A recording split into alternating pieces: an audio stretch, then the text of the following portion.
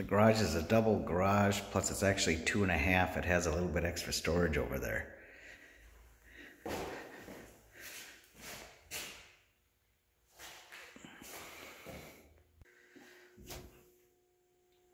Now, water heater is new. Washer and dryer are not, but they're very lightly used. People were hardly ever here. The kitchen has some nice tile. It's nice. Older dishwasher, again, not really used.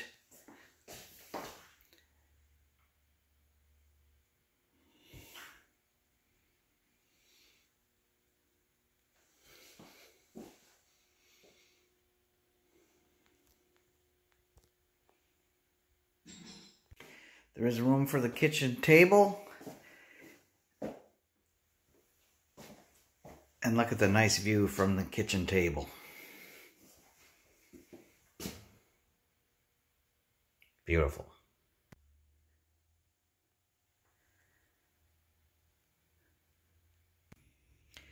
The lanai is carpeted, but it is not cooled. And we have both glass and screen. These slide open so that it can be screened also. The carpet can be pulled up. Underneath the carpet is Pebble Tech, which is the pool decking material. So that could be used too. Coming out the door.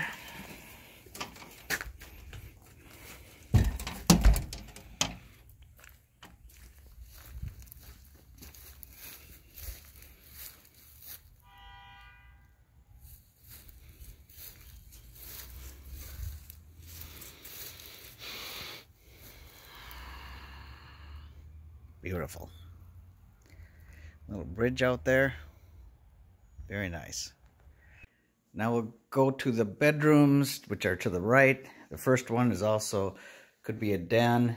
Notice it has the double doors. But they elected to take the bifold doors off of the closet and just use it for a entertainment center. It's the rest of the bedroom. Here's bedroom number 2, that one being number 3.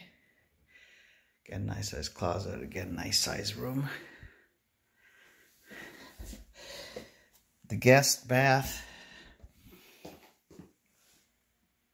you can see, is a little dated. The tile is in absolutely beautiful shape though.